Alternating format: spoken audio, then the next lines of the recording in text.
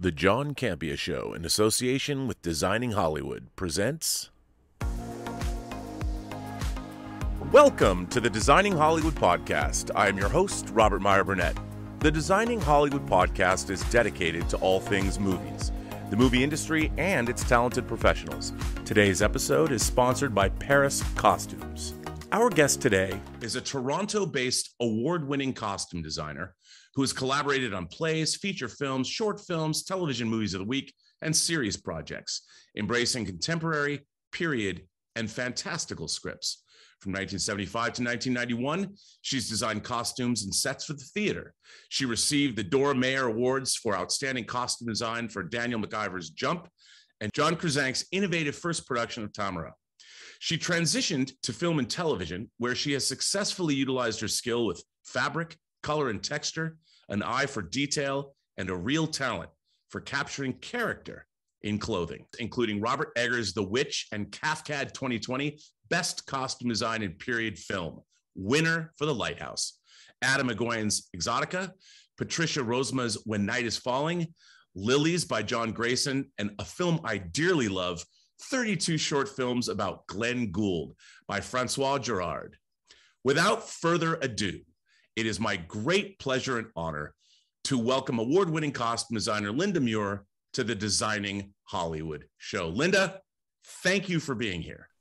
Thank you for having me. Thank you for being so enthusiastic.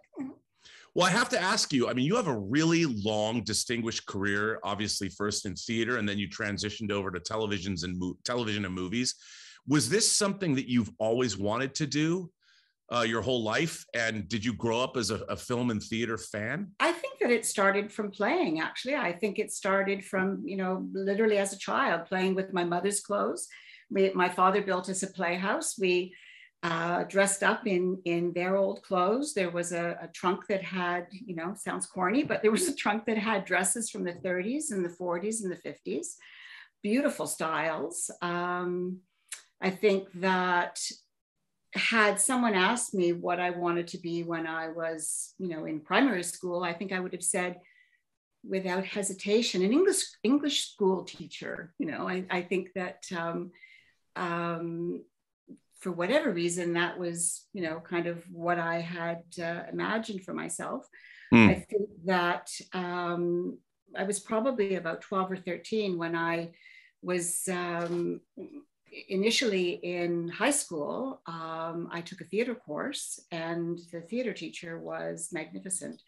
She was absolutely committed to bringing excitement, to students in terms of not only reading plays, but also putting them on, mounting them. And I think that was when I realized that, novels were one thing, but in the world of theater, there were, the sort of psychological and emotional landscape for characters just completely came alive. And, so I would say that it was an early passion, but it wasn't necessarily something that I was, determined to do. I think that when I was throughout my teens and in my early 20s, it was the 70s, and there were unbelievable opportunities.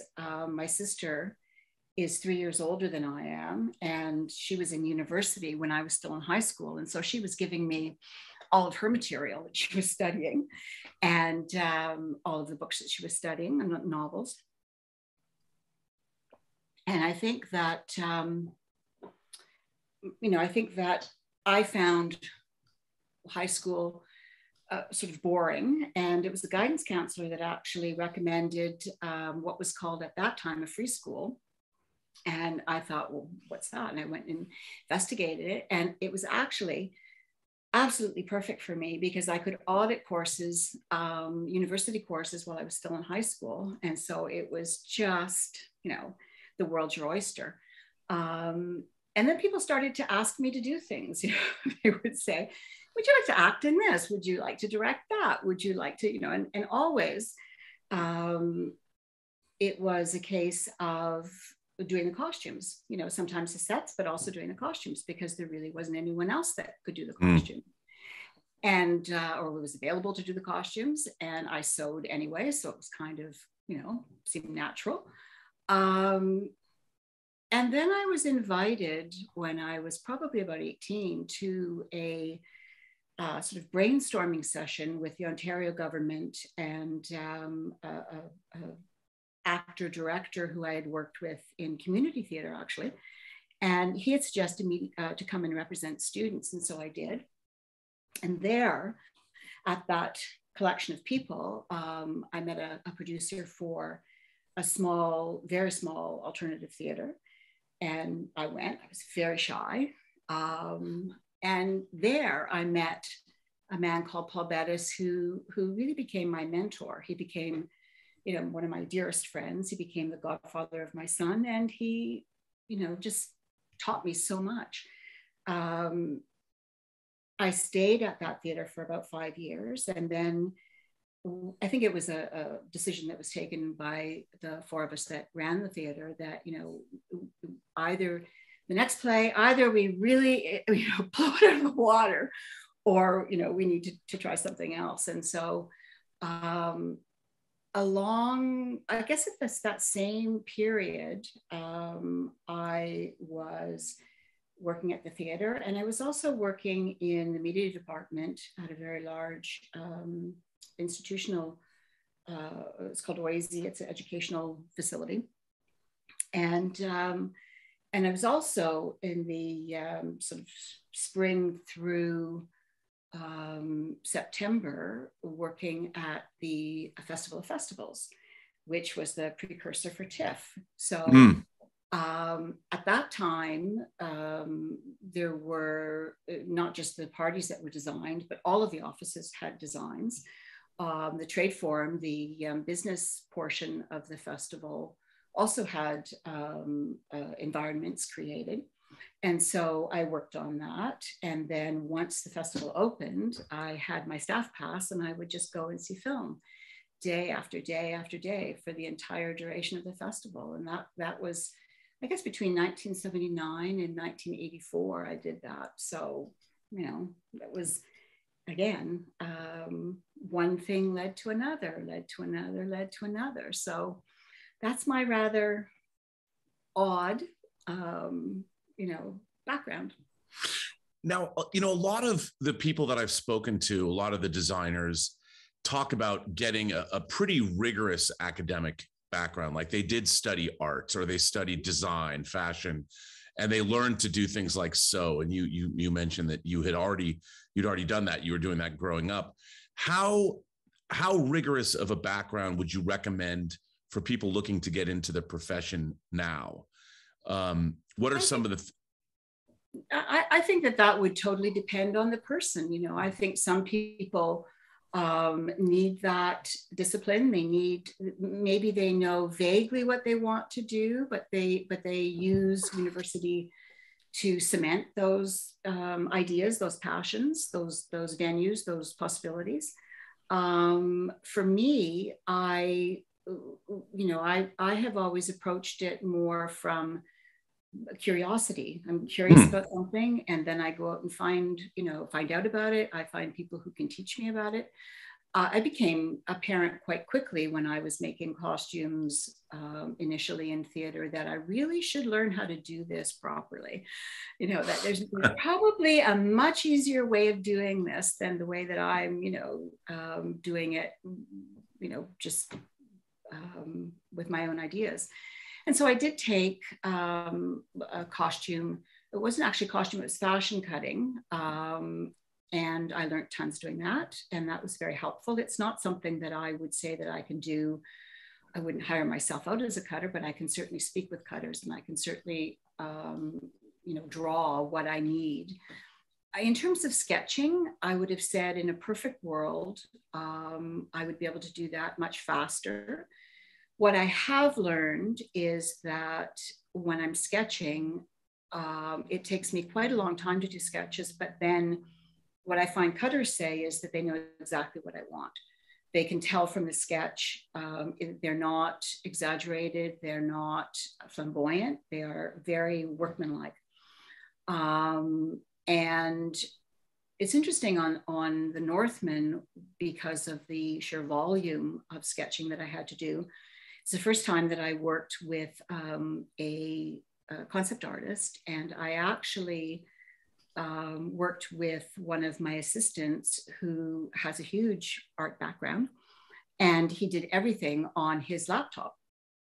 And so what I would do is I would do roughs, and then he would, either with an image of Nicole or an image of Anya or Alexander, he would do a very rough outline for me. And then I would move it from rough sketch into the world of,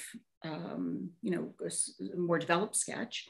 And then he would take that and work it up, and then I would consult with him. And so he was with us in the workroom. So, it was an ongoing process.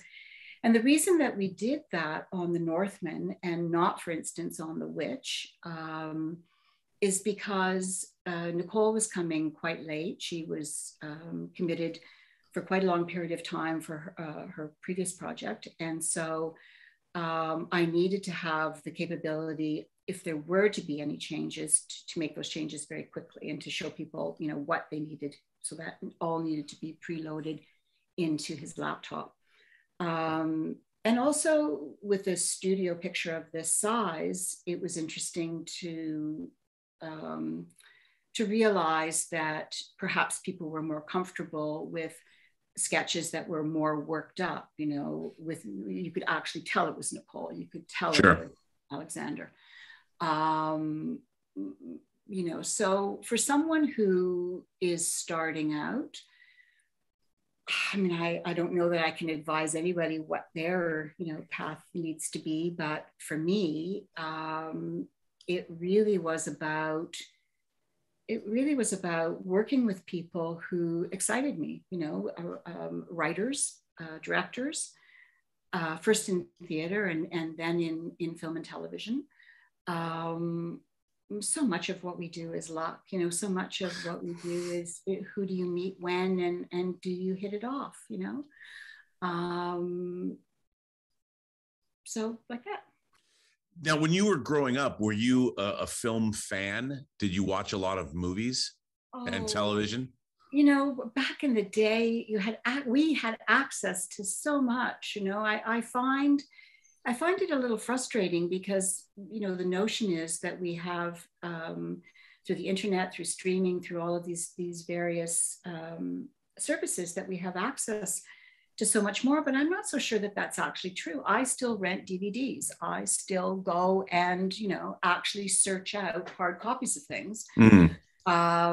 Not to say that I don't stream things, but I find that there isn't necessarily, a lot of the very obscure films that we watch in researching, Robert's scripts are not available unless you can find them to rent. Or buy, and we have an incredible DVD rental place here in Toronto, thank God. But when I was growing up, Elwy Yost had Saturday Night at the Movies, and it was every week another classic, fabulous film. I mentioned the Toronto Film Festival of Festivals at that time. Any filmmaker that had not just new work, but there were also retrospectives, and you saw something new, and that just piqued one's imagination, curiosity. What else have they made? So I would go and search that out. So I wouldn't say that I have always been a cinephile. I would say that I've always read more than anything. Read. And I read many different things, many different genres. And I go through periods, I think now, particularly when what we do is, as much as I love what I do, it does occupy a huge amount of time. And so when my time is my own again, then I'm very careful about what I watch. I'm very careful about, and during the pandemic, interestingly enough, because we were so isolated and so everyone was watching, Right. Netflix. I actually started to listen to audiobooks, which I had never done before, because I could paint while I was listening to them, or I could Sure. garden while I was listening to them, or, my husband and I could lie together on the couch and listen to them, and we weren't focused on a television screen, alone in our home. So that's been kind of interesting too.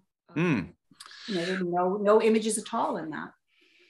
Well, I found, like, I look at your specifically when you got into film, you worked on a lot of movies, like Satie and Suzanne.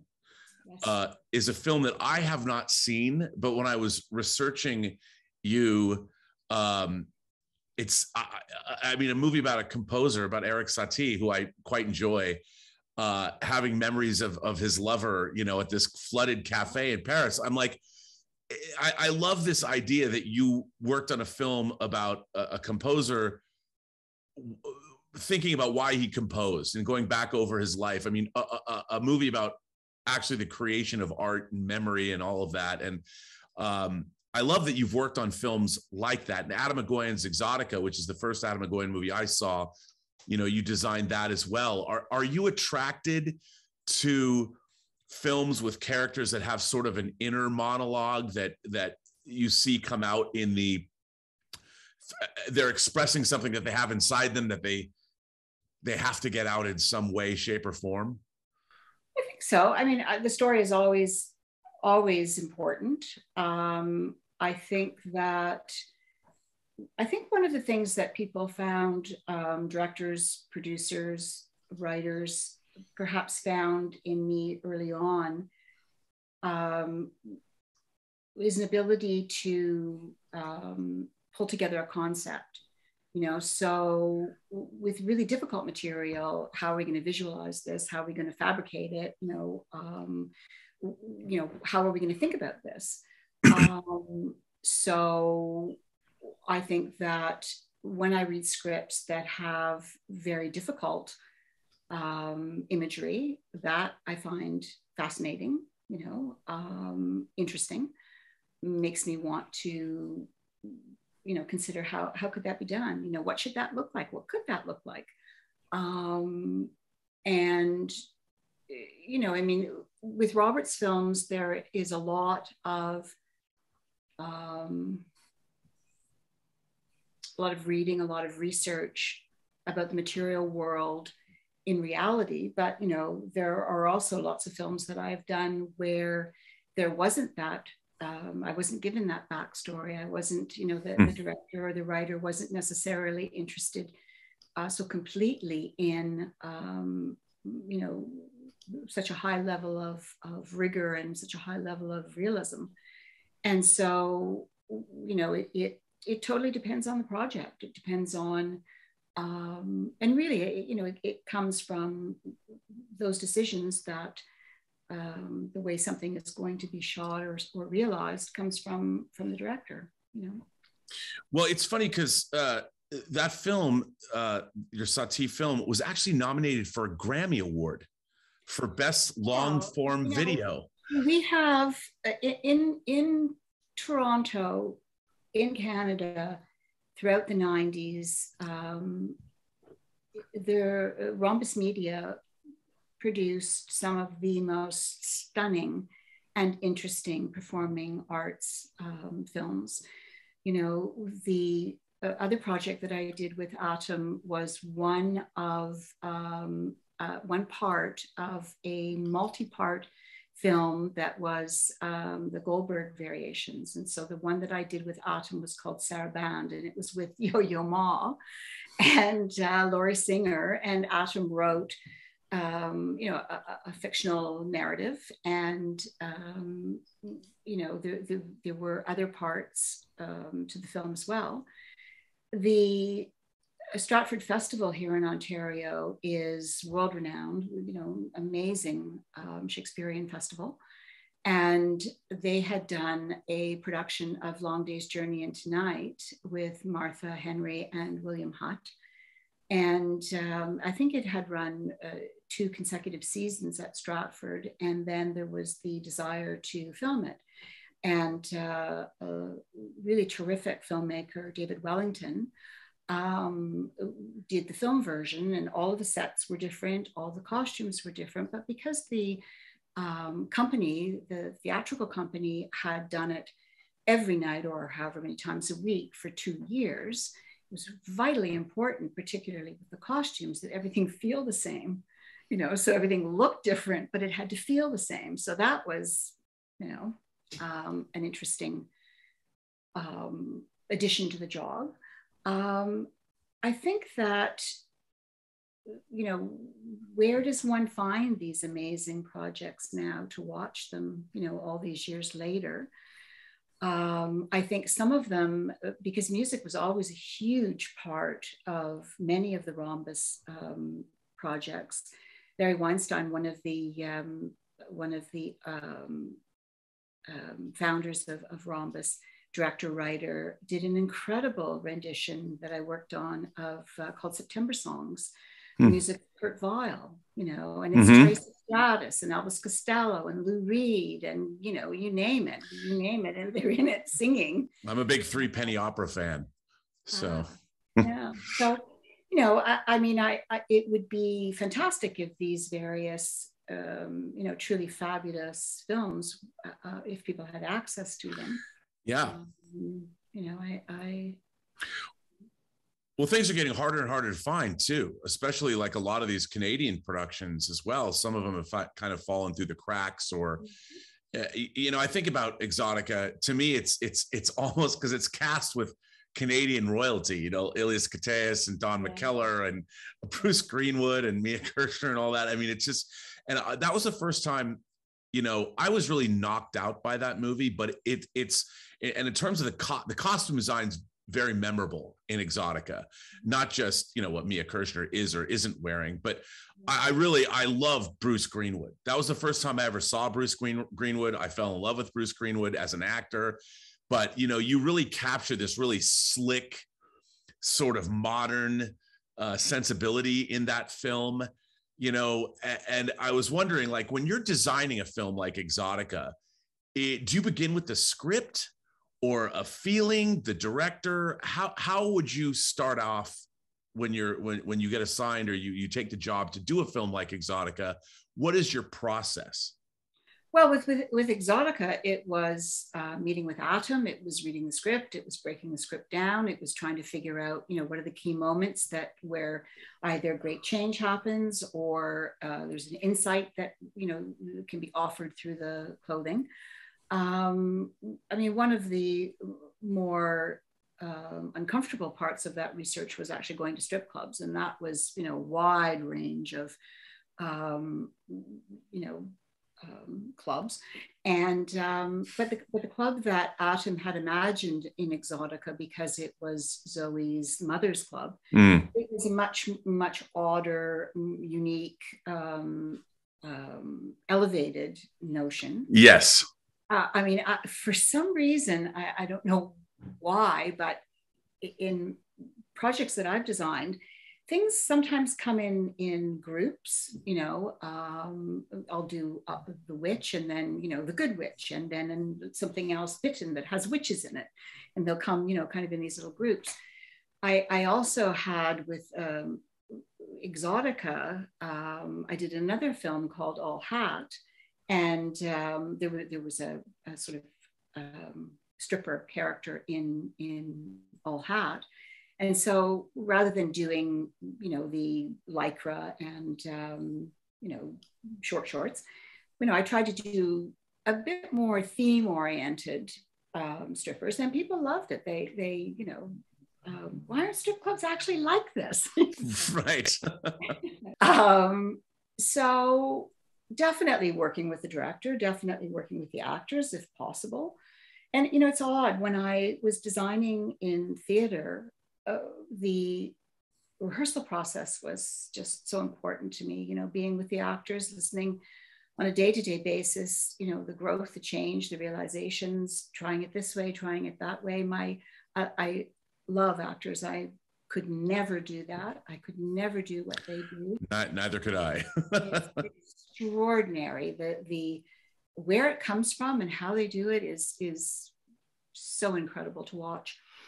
But in the theater, when people would say, well, why don't you design in larger venues? And I sort of said, well, you're designing it and they're not even sure who's cast yet in many of these cases. What I really love is I love working with individual people and giving them what they need for the version of that character that they're going to do. And then I find now, years and years and years later, the actors arrive and you can tell that there's a certain amount of nervousness, with Willem, initially he's from the theater. He was working with the Worcester group until very recently. Yeah. And, so for him, it's like, you can tell he's wondering, is this going to be good? Is this not going to be good? And so I find now that it's interesting to have actors say to me, thank you. You have given me such a great start. I'm coming in so late. You're already filming. Everyone that I'm coming into the scenes with, perhaps they've been filming for a lot longer. This I can really work with, and that is just amazing to hear that. Well, I really want to get into talking about you now have a long-standing relationship with Robert Eggers. You've done 3 films for him, including, he's gone from, The Witch and The Lighthouse were not big budget movies. Now The Northman is a very expensive, sprawling, filmed in the bitter cold, on location, historical epic. I'm curious, tell us the story of how did you come across him? How did you meet him? And I'd love to hear how you both started working together on The Witch, because when I saw The Witch, I was knocked out by it, because I'm always banging on my own YouTube shows about verisimilitude, the quality of things being real. Mm-hmm. And from the first shots of that film, you could feel the environment. It was cold, and it really, the evocation of the period was so well done. And the clothes, especially, it seemed so authentic. I was just knocked out by all of it, and the tone and the mood that he created all the way through. And then, to me, people talk about Freddy Krueger or Leatherface or Jason Voorhees, or I'm like, Black Phillip, man. Come on, you have a fantasy character in this demon goat from hell who speaks, and you buy it. What was it like to meet him, and how did he talk about The Witch, and how did you two begin working together? Well, due to budget, the fact that it was a lower budget, the decision was taken to make the film in Canada. I didn't know Robert until he came to Toronto to interview costume designers. I think I interviewed with him twice. I don't think it was 3 times. I think it was twice. And I think, we hit it off, obviously, but I think that it was perhaps that he and I had similar backgrounds in terms of theater, in terms of the amount of research that we both declared that we like to do. I went to Plymouth Plantation which is just, I think, south of Plymouth Rock. Incredible reconstruction of many buildings of the Pilgrim period. And with Robert and with Craig Lathrop, the production designer. And everything that we did together for The Witch in pre-prep was so fascinating, because it was, okay, this is how it looked, this is how it felt, this is, and how would we then work that into, some of the designs for The Witch. So Robert had been working on The Witch for, I think, 4 or 5 years prior to actually raising the money to film it. And so he had really clear ideas about what he wanted. He was incredibly articulate about not just the characters' backstories, but the whole, history involved. And, I could listen to him for days. Now, does that for you, when, you have a director with that clear of a vision, is that something that you appreciate and like, or do you prefer to be sort of more able to explore and maybe come up and bring your own ideas? I'm still totally able to explore. And, this is a starting point with Robert. He's all for each of us bringing our own research to further, to add more layers to what he's thinking about. So I would say that I totally prefer to work with a writer-director who has very clear ideas about what they want. When you talk about the degree of authenticity, I do believe that an audience, even if they're not aware of what the difference is, they're not necessarily aware of hand-stitched clothing or the proper tool having been used to create the wall behind the actor or whatever, the proper lantern, or I do believe that an audience absorbs that it's not things they're familiar with, and therefore, oh, that's interesting. I totally agree with you. I mean, I think an audience can feel that kind of authenticity. And not only that, the actors can, and everybody, the director of photography will like to make sure that all of that detail comes out and you feel it. And all of that, I think, comes into play. And The Witch, to me, is a master class of how to create. There's not one detail in any frame of that movie that is left to chance. It is so beautifully conceived from the ground up. From every bit of that film is dripping with authenticity. And I think that's what makes it so effective. I mean, when you watch it from the beginning, it's seeping into your being. Mm-hmm. I was just knocked out by it. And part of it was because, man, those costumes that you came up with, I'm like, where'd you get them? Like, what'd you make them? Like, where do you go to make a costume to come up with that? What do you do? How do you source fabric? That's very difficult, and it's becoming more and more difficult. It was difficult for The Witch because I was looking for very plain woven wools in very muted colors that we could either dye or just distress. It was very difficult on the Northman as well, because they are very particular fabrics, very particular wools, woven in very particular ways. So I started very early on in the process with the Northman, reaching out to weavers throughout Europe, and people who created jewelry, people who created tablet weaving. More and more and more, the more that I learned and the more that I designed. So with The Witch, it always starts with sketches. And then with The Witch, I worked with an incredible cutter, Brenda Clark, here in Toronto. I love her. I work with her a lot. And so, like Robert, working with Louise and Jaron and Craig and myself, repeatedly, you develop a shorthand, you develop a trust, you develop an honesty that is just very direct. And so with the people that I work with here in Toronto, there are tailors and there are cutters who I love working with, and I will try to bring them with me. On the Northman, there's a Canadian cutter called Frances Sweeney who I'd not worked with before, but the two people who I was used to working with were unable to come to Ireland for the amount of time that was involved, and that only became longer with COVID. And Frances was amazing. She was really lovely to work with.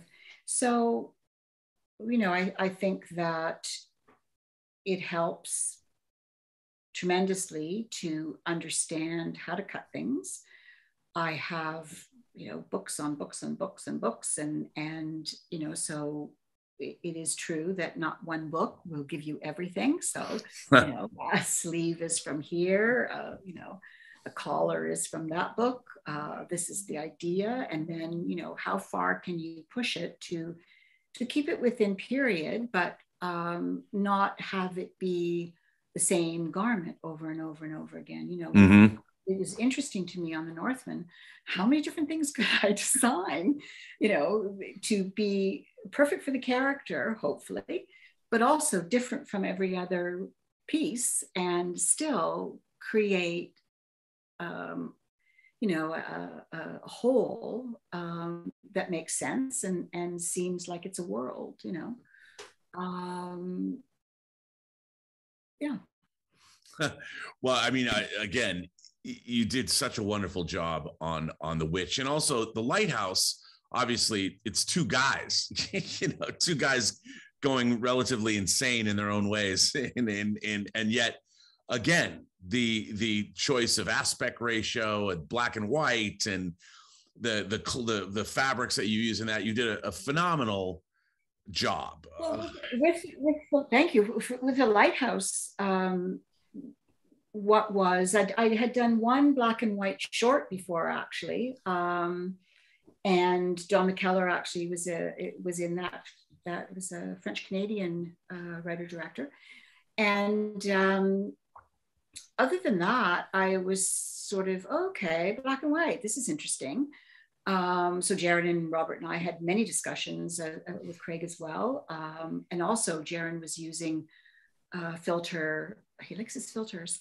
He loves his filters. And so I was trying to understand exactly what would happen, with certain colors the traditional and typical navies of the wiki uniforms. Would that be too dark? Would it be better to go with something else, something lighter? And in the end, I did a lot of testing just with my iPhone in black and white, and Jaron helped me also with a few programs that he had on his laptop. And we actually arrived at the decision that to keep it quite naturalistic. And what became very important in the Lighthouse was texture. The weave, or the knitting of the sweaters, incredible sweaters, and the oilskins were made from scratch. I couldn't find anything that I liked in terms of weight that gave a real period feel, a heftiness, and so we bonded two fabrics together. And the tailor, Marvin Schlichting in Toronto, he did an incredible job of cutting all of the clothing, actually, for both Rob Pattinson and Willem. And the styles are great. They're wonderful. I'd done that period before, so it was familiar to me. But choosing styles that were very particular, that would separate the two characters, to give a kind of past for Rob's character, and kind of old salty dog for Willem. It was incredible to be on set, for the Witch and for the Lighthouse and the Northman. You just wonder, how did anybody survive in history? Well, now let's just jump into the Northman, because obviously I love the fact that it's now your third period film working with Robert Eggers, and you've gone back even further than The Witch. And this story has been told, variations of this story. Hamlet is sort of a variation on this story. And you're going back to this sort of famous historical tale. How did Robert Eggers come to you again and say, you know what, it's time, I'm going to do my Viking revenge epic? Like, when he came and asked you this, what was your first reaction? What was the phone call like? When I first read it, I thought, this is very large. It's epic. It's huge. And incredible characters, you know, incredible twists and turns. And, you know, I'm same with the sketches. I don't do breakdowns on my computer. I do them all by hand. And for the Northman, I did a chart that was probably about 9 feet long and about 4 feet high, with every scene and every character really on this chart. And I could look at it at any moment and see, okay, so we've seen this character here, here, here, and here. You know, what's their arc? You know, I mean, it was an amazing tool. And when I took it to Belfast and I put it up on the wall, my assistants were sort of, whoa, that's such a great idea. Because it's all in front of you, you know. So that chart did show me that that it was huge, and also that Amleth is in basically every scene, you know. Right. So Robert has done for each of the projects that I've worked with him he starts with lookbooks that initially, I think it's a combination of, you know, both for him, he uses it as research to write. You know, he needs to know for himself, because he has a voracious curiosity, which is one of the things I love about him. So to write the pieces, he wants to know, you know, what are the characters dealing with? You know, how are they dressed? What are their outbuildings like? You know, what is the lantern like? What is the fork like? You know, whatever. And so he has his own lookbooks. Sometimes he has sketches that he, you know, has done for characters. He uses it as a part of his process. And so, you know, what a gift to receive that at the beginning of any project. You know, it's like, this is where we're starting. And then it's discussion, it's research. It's becoming familiar with everything and having it all at your fingertips and in your mind, so that you can actually start to think, okay, well, what are the choices, you know, for this character? You know, should it be this or should it be that? And you know, if when I felt that I had enough information that I felt comfortable starting to sketch, then it comes, you know, pretty fluidly after that. And I also, it was really lovely to be able to excite other people about this. You know, I mean, what do we know about the Vikings? I knew basically nothing about the Vikings when I started. That was actual and factual, you know, like. When you unfurl this giant chart for your team. Yes. And did you show Robert Eggers this chart as well? Oh yes, of course. So when I think I took photographs of it and sent it to him, you know, after I'd made it, and said, you know, how crazy am I?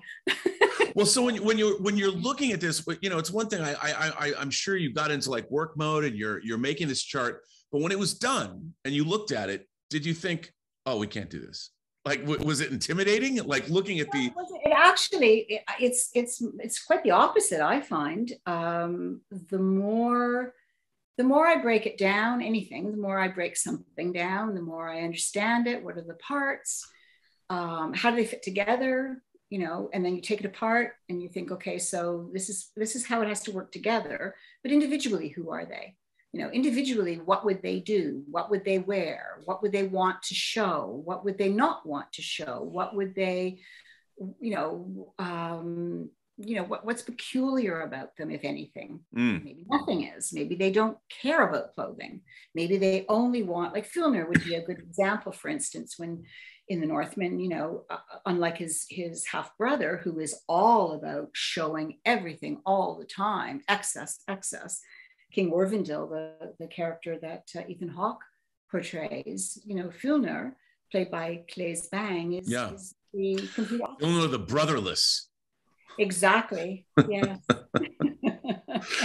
Names in the sagas are to die for. They really are. Yeah, I mean, it is fantastic. These like, you're working with Anya Taylor-Joy again. Obviously, she was in The Witch as Olga of the Birch Forest. Yes. I love that. I mean, she is the first time I really saw her was in The Witch. And her presence, there's something about her. She's one of the most captivating actresses, and seeing her in something like Emma, and then of course The Queen's Gambit, where she just just a knockout performance, and somebody who not of this earth. But you know, when you come back and you got to work again with Willem Dafoe, coming back from the Lighthouse, what's it like for you as a costume designer working with actors again and again and again? What kind of a relationship do you develop now that you have sort of Robert Eggers? It makes sense that coming from the theater, he would now he's building his company of players, like what Orson Welles did with the Mercury Theater, you know, to have him do this, and that you're part of it. You're part of this company of players, and being so vital as a costume designer, getting to know these actors. What's it like for you to develop relationships with actors, knowing what they like, what they don't like? How is that for you? It's great, because with Willem, for instance, I think I mentioned that, you know, with the Lighthouse, it was the first time that we had met each other. And, you know, in the first fitting, he was not wary, but, you know, he wanted to see everything. He wanted to understand. And I completely appreciate that, you know. He wanted to understand why, you know, why this, why that, what, you know, what's the story? And so we would tell him, and it was great. When he came for his fitting on the Northman, it was just, you know, I mean, I knew he was going to be up for anything. He's just extraordinary, you know. And during the filming of the Lighthouse, you know, you could watch the filming of a scene and he would do it 8 different ways, and each one of them would be absolutely plausible, you know, amazing. And he would just do it as this font of ongoing creativity. So you know, there was a comfort level there that had already been built up while we were working on the Lighthouse. And so, you know, it was, for me, I understood that for Willem, he wanted to understand, how would this work? How would the actual pieces function? You know, he wanted to be able to put them on, do cartwheels in the dressing room, you know. Because he was the fool, after all. You know? And also there were some characters that he interacted with that were, you know, larger than life. He wanted to know, you know, how his character in this costuming would interact with them. So it was much easier than had I not met him before. Sure. Is divine, you know. I mean, she is incredibly. She just absorbs all of the information, you know, effortlessly. It doesn't even seem like it's happening, and it's happening, you know.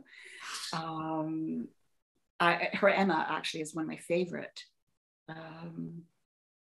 versions of Emma. You know? And she's got such range. I mean, again, I was knocked out by her in the Witch, and also The Queen's Gambit, I think, is some kind of a masterpiece. Yeah, she has this incredible ability to appear very young, very naive, very innocent, and then just with one tiny little adjustment in the eyes, it's an all-knowing, you know, real weighted, ancient, you know, old soul kind of feel. Also, I want to ask you about Nicole Kidman. I mean, another actress. I think I first saw her in Dead Calm back in the late 80s. And of course, she then went on and did Days of Thunder with Tom Cruise. But she's also another actress that, like, I don't know if you've seen her film Destroyer, that Karen Kusama.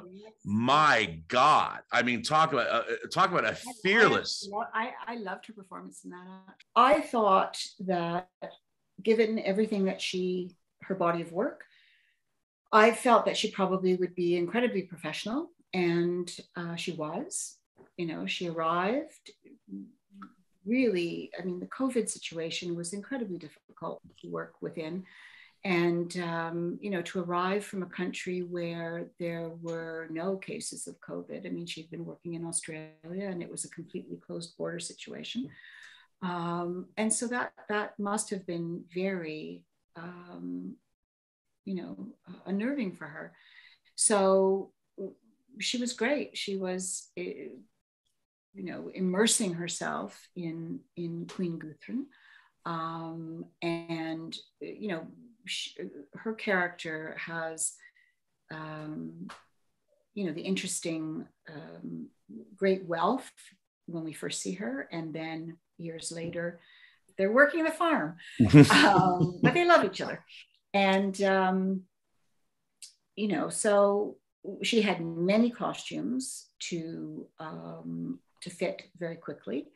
And so I made a decision that I have actually not had to make before. I decided to finish everything. I mean, with the number we had, for instance, for her fradular underdress, which is the underpinnings for all of the outfits. It's a linen, full length, long sleeve shift that is worn under all the clothing and to bed.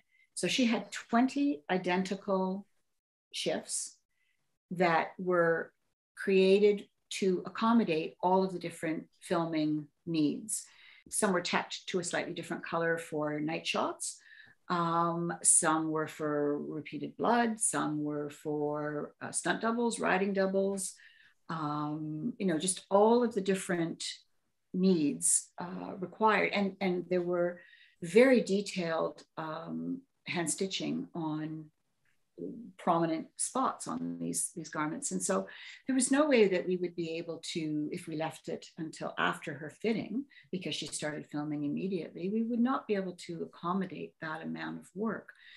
And so we left hems, and that was about it. I think that we had to adjust one sleeve on one dress, one sleeve on one dress. And otherwise, we were working with incredible measurements, very accurate measurements. I cannot tell. I mean, for actors, it's so important to have a full set of accurate measurements out there in the world if you want to look great. And she was amazing. She was incredible to watch on set for that character to develop. And very, very brutal weather, raining all the time, freezing cold. We shot much later than we had initially planned due to COVID. I mean, we went on furlough for a number of months, and which was actually a godsend for me, because I could keep sketching the entire time that I was on furlough, and really get ahead of a lot of the work when we returned.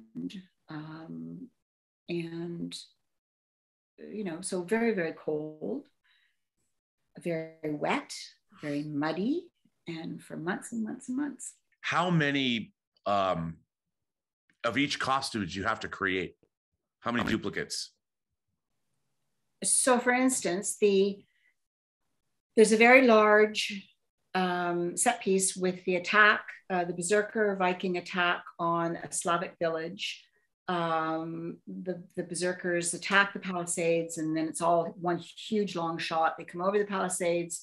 There are alleys of the village that the horses are, it just goes on. It's an incredible scene. Realistically, when we were talking about the number of resets and therefore the number of multiples needed for the various Slav villagers and the special guards, the Slav military. And I felt very strongly that given the conditions, given the muddy set, and the amount of time that it would take to take the background, the crowd members to a tent and change them, it would just be far too time consuming. And so realistically, I felt that we were shooting that over a number of days. The costumes could be cleaned in between the days, but on each of those days, I wasn't willing to commit the finances and more than the finances, the amount of time in the workroom in the crowd workroom, because we had so much. I mean, imagine in the entire film, there are a handful of pieces that are rented. Most of what you see in the entire film has been made for the film. The amount of work that we actually accomplished in both the crowd workroom and in the principal's workroom is phenomenal. And so, you know, I think that there was a moment for, you know, some of my colleagues who are used to having an endless supply of you know, multiples, to actually think about this and say, you know, these are, it's not a t-shirt and jeans. Each of these pieces is being made. So let us think, you know, very clearly and very realistically about what it is that we need to make. Yeah. And so I think, again, because of the size of and the amount of action, you know, that decision didn't negatively affect what we were shooting. What was problematic, which none of us actually could have foreseen, was the COVID regulation. Right. Yeah. You know, changing costumes, and so that was something that we had to get, you know, used to, and which is another nightmare in itself. Oh, it's just made everything so expensive. It's just shocking, really, you know, the various, necessary, of course, but, you know, it has made filmmaking very expensive. Very expensive. Now, I got to ask you, one of whether she's making public appearances, whether she has done her unbelievable music videos or appearing in Lars von Trier movies, Bjork. Yes. Clothes have been important to Bjork. I mean, I can't imagine as a costume designer designing for her. Because if you look at a lot of, whether it's her swan dress that she wore to the Oscars, you know, or any of her music videos, I'm a huge fan of Bjork. I mean, all the way back to the Sugar Cubes. I mean, I'm a huge fan of hers. When you knew she was going to be in the movie, were you scared? like, were you intimidated? Honestly, of all of the actors involved, Bjork, you know, there was a moment, a little frisson, you know, kind of. But, Frison's one of my favorite words. Is it? Oh yeah, frisson. I first heard that word when I was reading about the director Brian De Palma. Oh. It's a great word. Yeah. So we had a video call. And Robert was on the call, and the fact that Robert and Bjork know each other, and they have a friendly relationship. Robert and his wife Ali, you know, really fostered a fabulous warmth, and you know, so that initial conversation, to show her things and to, you know, talk about where we were going with the costume. One thing that I wasn't concerned about was the fact that she, you know, would be able to wear this enormous headdress, because obviously this is something that she is used to doing. But because the Slav Witch is filmed in moonlight, massive hole in the temple ceiling, and the light is the moonlight that is just coming down and lighting her from above. And Jaron does beautiful moonlight, and he creates it with filters, and also low light levels. And the filters really do change the colors of the costume. So we had a similar situation I mentioned in the Lighthouse. I had designed, you know, in discussions with Robert, all of the Slav villagers have embroidery all over their costumes, and they're in very specific places, and they are motifs that are embroidered to either it's like a call to the gods for prosperity or health or many children, whatever. And so we, the audience, would have already seen these characters in natural colored linen with very bright red embroidery, touches of black embroidery in very specific places. And so with the Slav Witch, she is within the community, like the Uber writer, the Uber embroiderer, all wishes not just for herself, but for her whole community. And so she's covered in embroidery. And so that would be a real problem if that embroidery just went to black because it's red and because it's being seen under filters. And so I had many discussions with Jaron, and I did more tests, and he helped me with that. And we arrived at a pinks and grays. Well, I mean, you know, when you do a sketch and it's in pinks and grays, it doesn't have the same punch. It doesn't have the same power as, you know, a deep red or black. So I had a bit of concern about that, but she was great. You know, that wasn't an issue for her. The fit of things was an issue.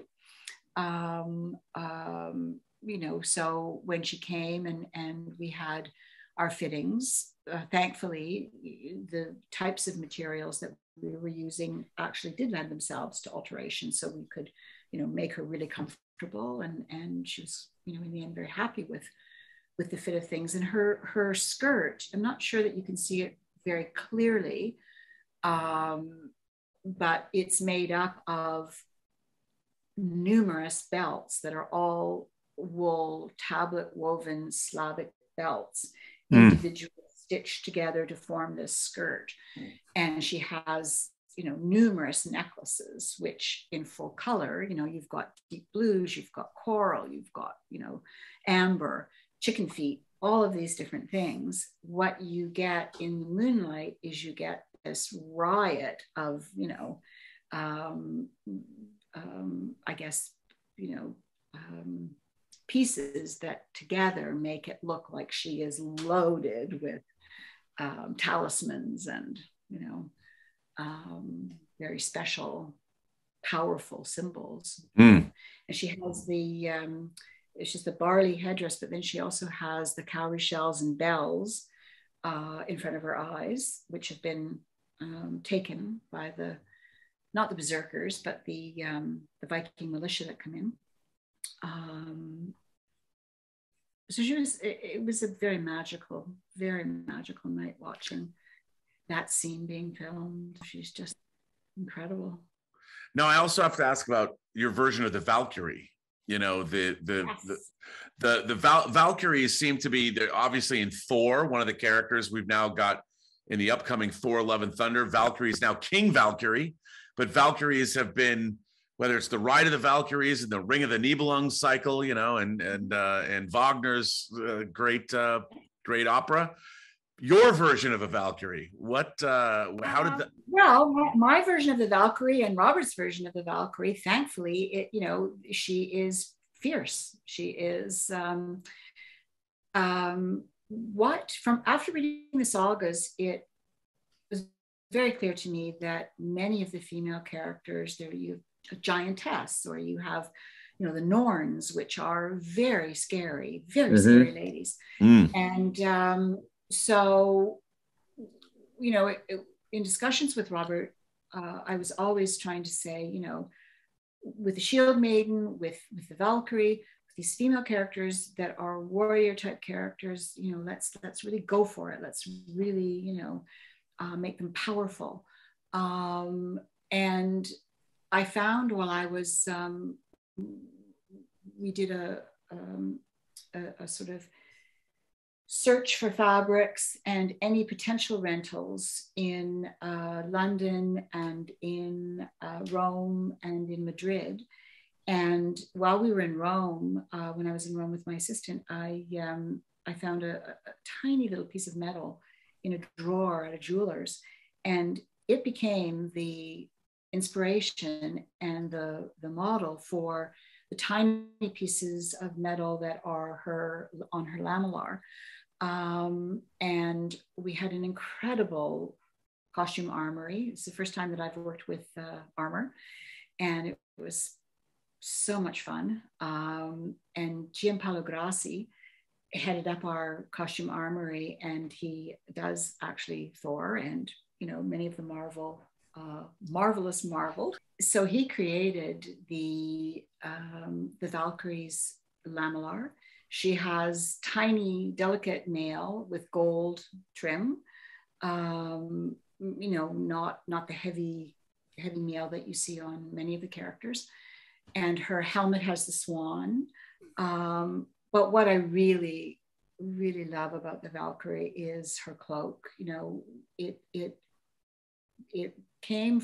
idea came from the shape-shifting ability of, changing from bird to person, person to bird, flight, also to spot her in the night sky.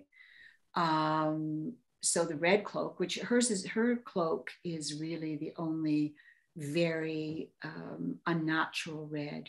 It's a red that couldn't be achieved with madder or maize or but she's fantastical.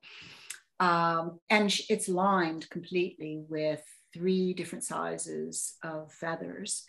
And so when the rider double that was riding, when we were doing tests, it became apparent that there was this beautiful weight to it that, pounded along with the horse. And then when she took flight, what you saw was the white feathers against the night sky and the gold of the helmet and her beautiful long platinum hair. And then when you get the shot of her screaming into the camera, many people have mistaken the filing for braces, but in fact, it was while we were actually working on the Northman, there was a book written about a number of I think there are maybe 80 bodies that were found primarily, I think in Gotland, and they have their teeth filed, and nobody really knows completely what the filing was about. Archaeologists don't believe that they were slaves. They're not sure if they were warriors. They're not, because it would have been so painful to, and the notion of applying dye to the ridges in the teeth really pop out and show. So when Robert came back with that idea, I was like, oh yes, this is just fantastic. This is a powerful female image. So the Valkyrie is a very special character for me. We got to talk about Alexander Skarsgård in various shows that you've seen him in. He's a beautiful man. Let's face it. He's a fine specimen of human being. But my God, the man is a beast in this movie. He is a beast. Like I can't even imagine the shape he got into.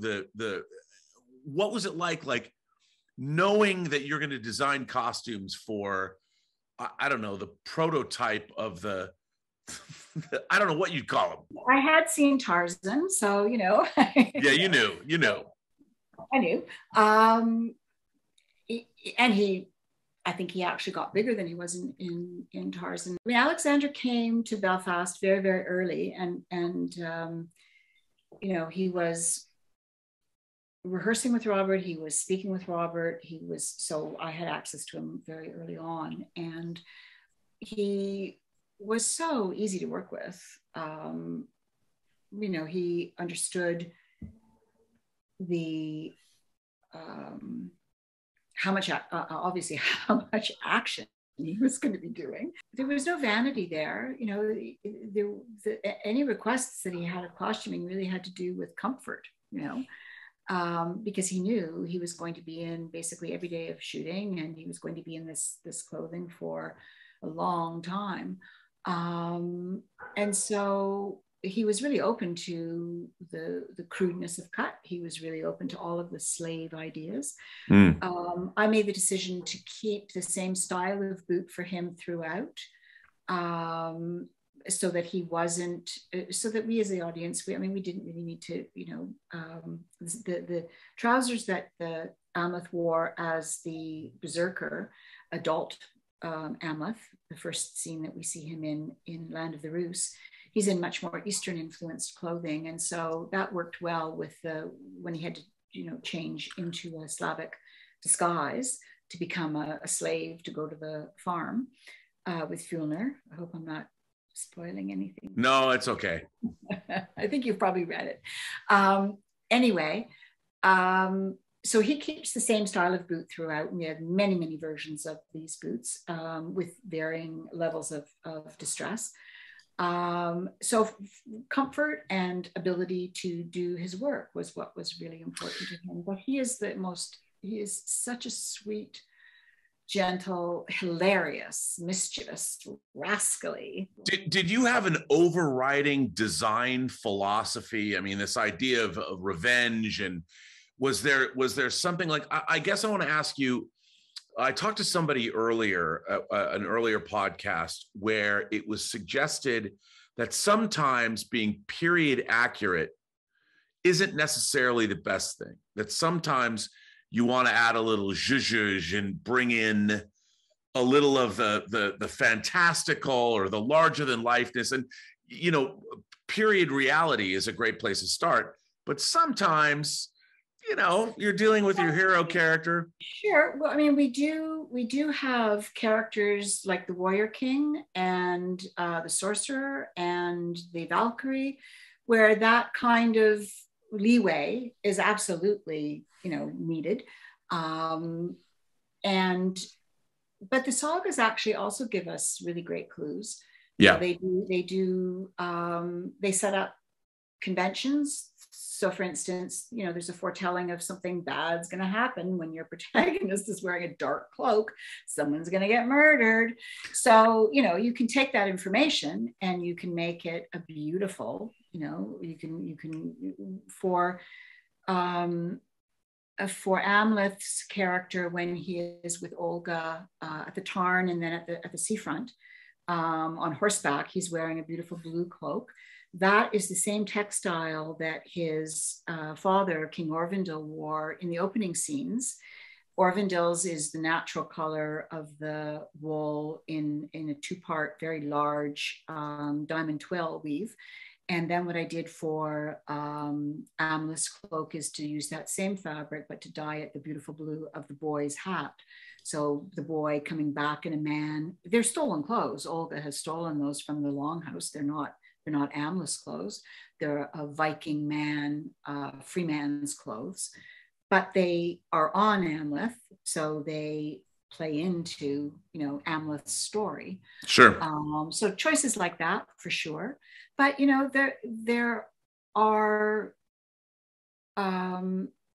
films where, you know, taking leeway and going for it and exaggerating things or fantasizing things or stylizing, you know, for sure. I mean, there are beautiful examples of you know, costuming where that has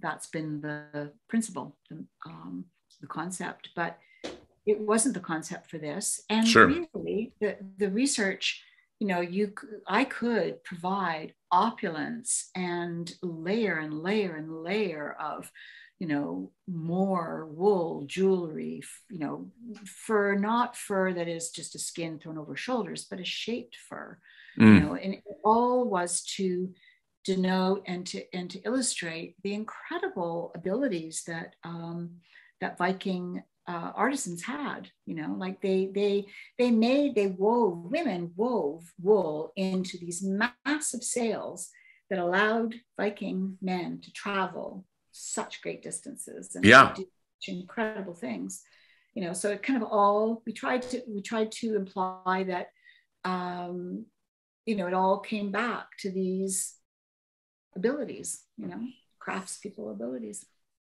Well, listen, I mean, this has been a fascinating conversation, and it's been so great to talk with you. And I know we've gone a little over our time, but I want to thank you for this. But I got to ask, you know, as we wrap this up, first of all, I can't wait to see this movie. I think in my mind, and we've been talking about it on the show that I do, the John Campea show, which is a morning entertainment show 5 days a week. By the way, good Canadian kid. He always likes to say that he's from Hamilton. You know, he's from Hamilton. This will air on his channel. But so he loves it when I interview Canadians or talk to Canadians in any way, shape, or form. But I have to ask, like, what you know, there's a lot of people that watch these and want to know if they want to get into this kind of design work.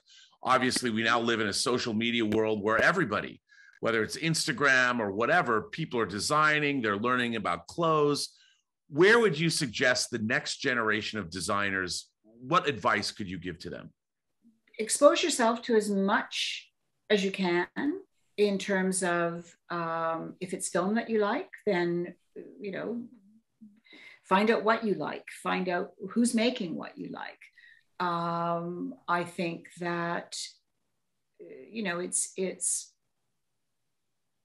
I mean, it's the same probably as publishing, you know, sending a manuscript in, you know, is probably not going to get you published. So sending a resume, it's difficult, but stay at it. I think that if it's film that one wants to do, then, you know, non-union, start with non-union, work. You know, there are and I can't speak to the States so much that I suppose IATSE would be, you know, the union that people would want to join, you know, in terms of film work. It's, you know, apprentice yourself and, you know, try to learn as much about filmmaking as you can too, because it's not just about designing clothing. You know, you have to be able to design clothing that is costuming, that can be made, and that has to actually do the job, you know. So it has to be on budget. It has to be able to, you know, sort of fit within all of the restrictions, and there are many, you know, that our budgets require of us. Do you have anything else coming up that you could talk about? I can't really talk about it, but hopefully soon I will know exactly what it is that I'm doing. Okay, that's good. Now, do you have a social media presence? Can people follow you on Instagram or? Yes, I have a website, lindamuircostumedesign.com, and my Instagram is Linda Muir Costume Design. And currently, I mean, pandemic is the only reason that I actually started posting, and the Northman. So I've been posting what I am able to post in terms of, you know, until the film opens, and not giving too much away. Hopefully I'll post more that is very costume specific after the film opens. And, you know, so those would be the two spots that people can become familiar with my work. Well, Linda Muir, this has been a fascinating conversation, and I very much appreciate you sharing your insights and secrets of working on the Northman, because my God, we've been talking about this movie for months. And I think the level of excitement, at least for the viewers on this channel, is through the roof. And it's been a long time since we've had a movie like this. And I for one, I can't wait. I hope there are many more like this. And thank you. I really enjoyed myself. Oh, this is fantastic. But thank you, Linda Muir, for being on the Designing Hollywood show. Thank you. And a very special thanks to our sponsor, Paris Costumes. Paris Costumes has been a part of the history of the European theater, film, and television industry since 1856 and became 21st century tailors. They are known for being experts in hiring and producing costumes of all periods. Paris Costumes' aim is to become a 21st century costume house through innovation while maintaining the standards of tradition and quality gained over years since 1856. They offer a variety of services: fabrics, accessory samples, leatherwork, hats, shoes, uniforms, period pieces. Paris Costumes, a costume rental house for film and television. A special thanks to our producer and founder, Martika Ibarra, and of course, our co-founder, legendary costume designer, Marilyn Vance, and our new partner, John Campea, of the John Campea YouTube channel. Thank you to all of our viewers for tuning in, and be sure to subscribe to our YouTube channel and hit that notification button, and you can find the Designing Hollywood podcast wherever you get your podcasts. also on iTunes. Follow me, Robert Meyer Burnett, on Instagram, on Twitter at BurnettRM, or find me on my own YouTube channel, The Burnett Work. Thanks for watching. We very much appreciate it.